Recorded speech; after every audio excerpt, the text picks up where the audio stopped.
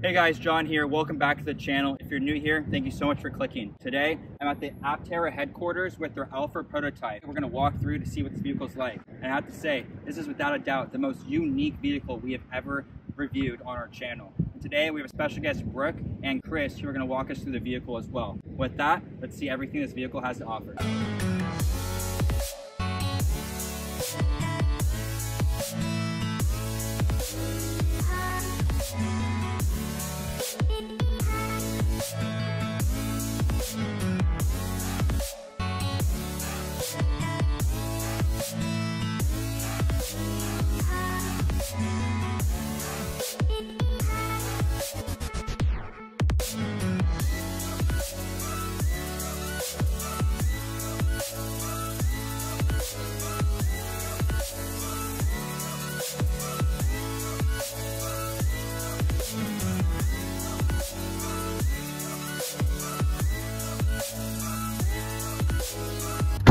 Alright, so first impressions of that Aptera are fantastic. It's very comfortable. It's a lot bigger in person when you first see it than you first initialize it to be.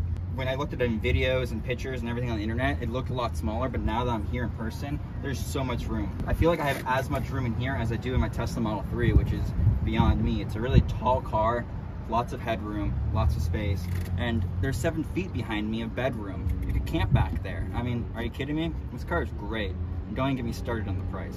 So Aptera tells me that this car only takes 100 watts per mile to operate, which to me is astounding. When I tested my Tesla on the way from San Francisco down to San Diego here today for this video, I was getting 254 watts per mile, and that's the lowest I've ever experienced in my Tesla. So the fact they're getting 100, that's astounding, and that's all due to this aerodynamic shape.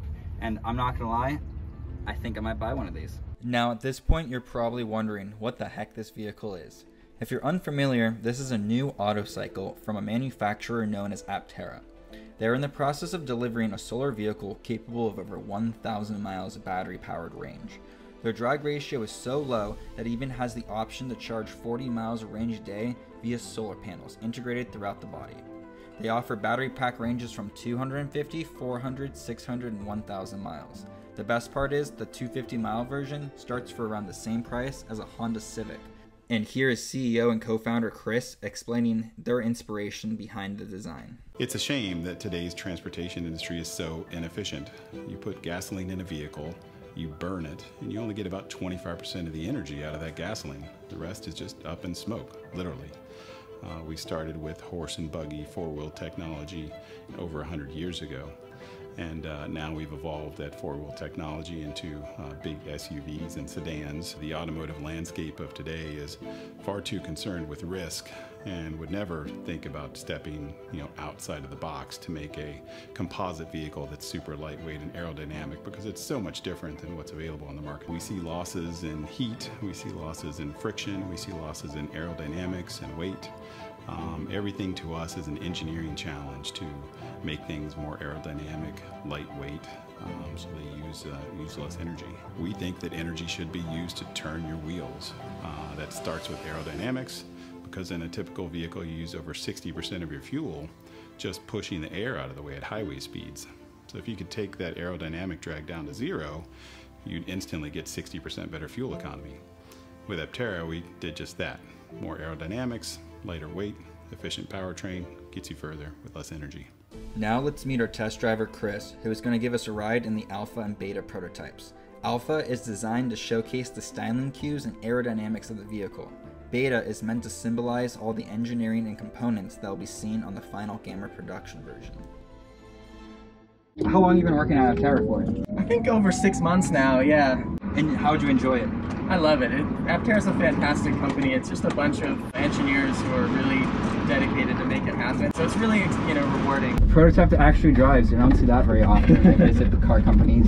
That's true. A lot of people just have show vehicles that don't work, but all of our vehicles are drivable. In our Gamma vehicle in production, this is a yoke. So imagine this top part cut off, yeah. And the left and right screens are centered right above the wheel. And that gives you a really nice view of the road at all times at a quick glance. Pretty good, right? That's zippy. So this is the front wheel drive. Beta, which you'll be in next, is the all-wheel drive. So a lot of people, you know, think of hub motors and don't think of zippy, but these hub motors are really good. Another misconception with Aptera is that it's not very spacious inside, but how does it feel? As you said, I come from the custom Model 3, and I feel like I have almost as much room, if maybe 2% less room. It's very manageable in here. Headroom is great, elbow room is spacious. Oh, and I like the seating position. I really love how your legs are so much in front of you. Yeah. It feels like you can just like stretch out. I know, you can fully stretch out your legs. And in production, the whole interior is 1% bigger by volume, so you're gonna see, 2 inches more headroom up top. The seats will be in a more comfortable position, but this gives you a great feel. Let's do it. Nice. So I know there's the option to add the motor on the third wheel as well. So when we go into beta is the all-wheel drive. So you'll get to experience that as well. But more zippy, zippy than most people would need, I would say. Like if you're getting a solar electric vehicle, you can be efficient, but also, go fast. Yeah, still have fun with it. Yeah, exactly. So you can choose, right? Yeah. I love the way it feels, at least in the passenger seat. The acceleration puts you right in the back. Can you tell it's a three-wheeler at all? So far, no. I know I'm not going to be allowed to drive it yet, but I'm super excited for the day that I will, because I really want to push it through a corner and see how that feels. It's in high corner situations like that, like race car drivers, for example, you'd be on a racetrack and you'll always lose traction on one of your wheels, right? So you actually effectively end up having 3 wheels on the ground if you're like a race car driver in a turn. Yeah. So on the Aptera, all 3 wheels are on the ground at all times. You don't really, you never feel that like loss of one of your tires if you're going super fast. Yeah, and again, in production, the trunk's going to be 2 inches deeper and 4 inches longer. Already it's a lot of space, but in production, you're going to just have way too much space. 2 to 4 inches changing on a car, especially a 2-seater car this size, that is a huge difference. It really just feels like a normal vehicle. It's normal except for everyone looking at you. Yes, I'm sure you noticed that probably more than any other car on the road, any vehicle, like Aptera turns looks. Everyone who's looking at this is wondering what the hell it is. And then you tell them, no, it starts at $25,900 for a 250-mile range. A lot of people are like, wow, that's incredible.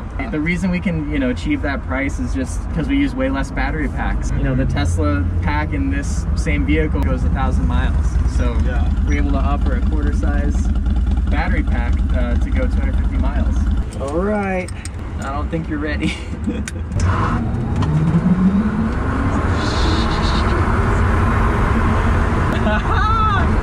Pretty fun, right? Oh my god, this is incredible.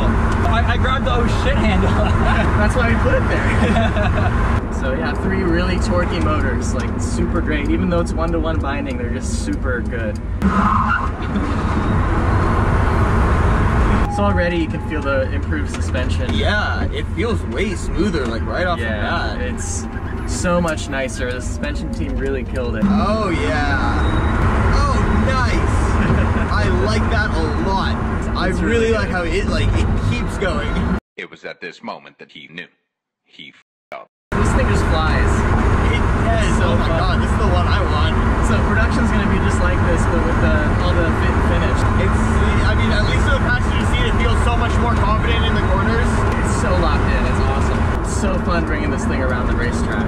The suspension, the cornering, its ability to move. And again, I don't feel like I'm in a 3-wheeler vehicle. I feel like I'm in a normal sports car.